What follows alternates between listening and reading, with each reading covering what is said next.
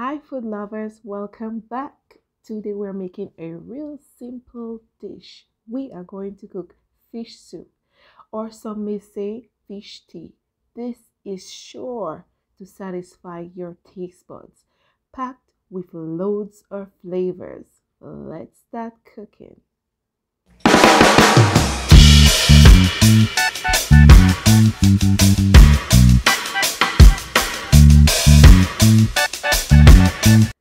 First, we'll start off with the fish. It has already been cleaned, but I am going to do more cleaning of it myself because sometimes the guys at the store don't do that great of a job of cleaning the fish. So I'm gonna go back in with my knife, make sure I take off all the scales, wash it with some lemon, get rid of all that freshness, and then we'll move on.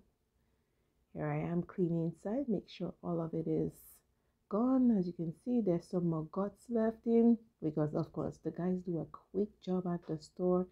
They don't do it as well enough as you would like.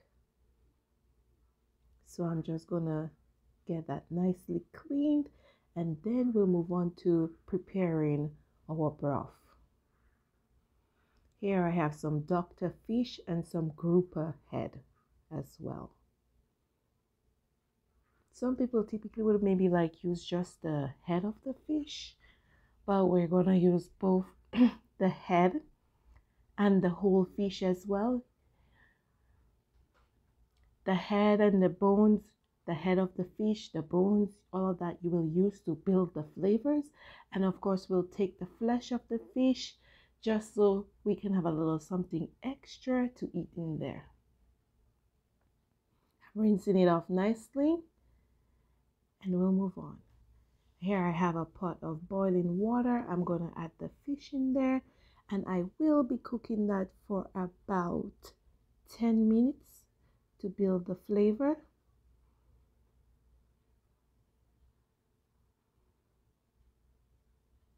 And of course, do remember that all the list of ingredients will be provided below.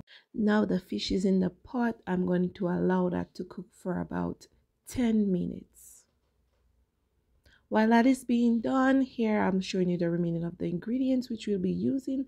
Here I have some pumpkin, Irish potatoes, eddos, green bananas, choco, some carrots, okra,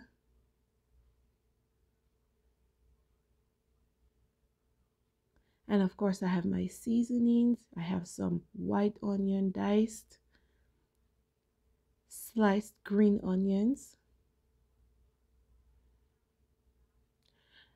Scotch bonnet, thyme, sliced garlic cloves, allspice, fish seasoning, or you could use fish tea as well. 10 minutes later, here I have my fish. I'm going to fish it out of the water so we can debone that. Now I'm going to debone it and separate the bones from the flesh. It will be a bit hot, so be careful. You can let it cool down a bit before you do that. Now, if you just use the fillet of the fish, you wouldn't get the fish tea to be as flavorful. So that's why using the entire fish is so important, because most of the flavor is in the bones and the head. So I'll continue to take that out, make sure I get all the bones out, because nobody wants to be drinking soup and worrying about the bones. So we'll get that out.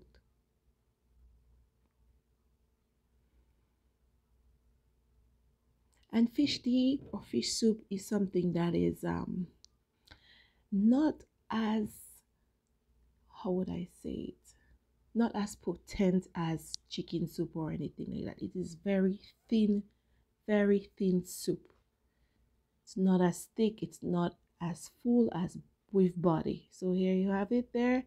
I'm going to throw back the bones in that liquid and cook it for about 20 minutes to further build my flavor for my broth.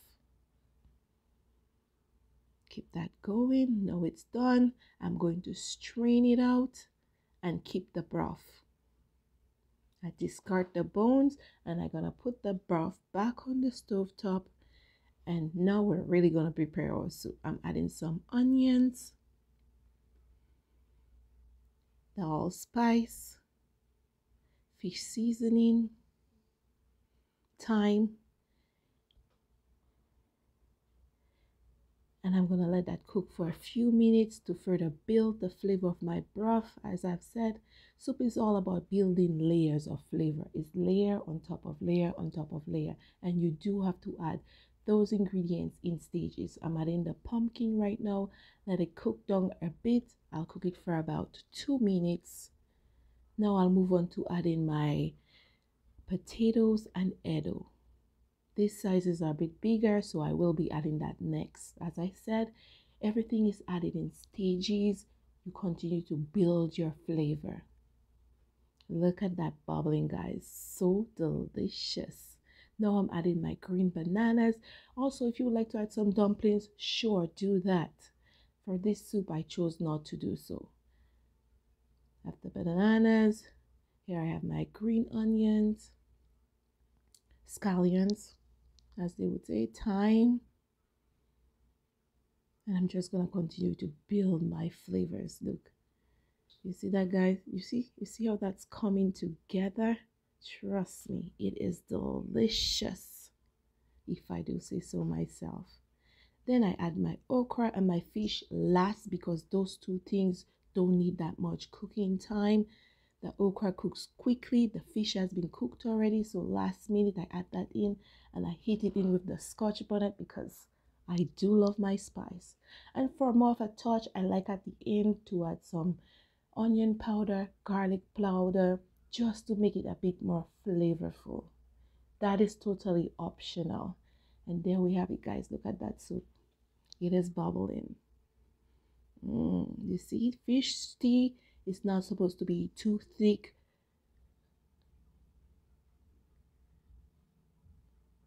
Yes, look at this. See, not too thick.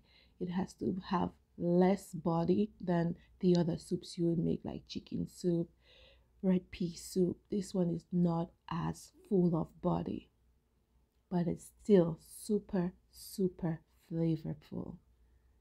I hope you guys do enjoy this recipe. If you have not subscribed yet, please hit that subscribe button or notification bell so you don't miss out on all the great recipes I have in store for you guys. I do hope you do enjoy this recipe. If you do, please let me know in the comment section if you have tried this dish or if you plan on doing so. Thank you for watching, and as always, I appreciate all the support that I do get from you guys. Look at this, guys. I'm telling you, this soup is on point, packed with flavors. Every single drop will be enjoyed. Thank you for watching, and don't forget to like, comment, and share.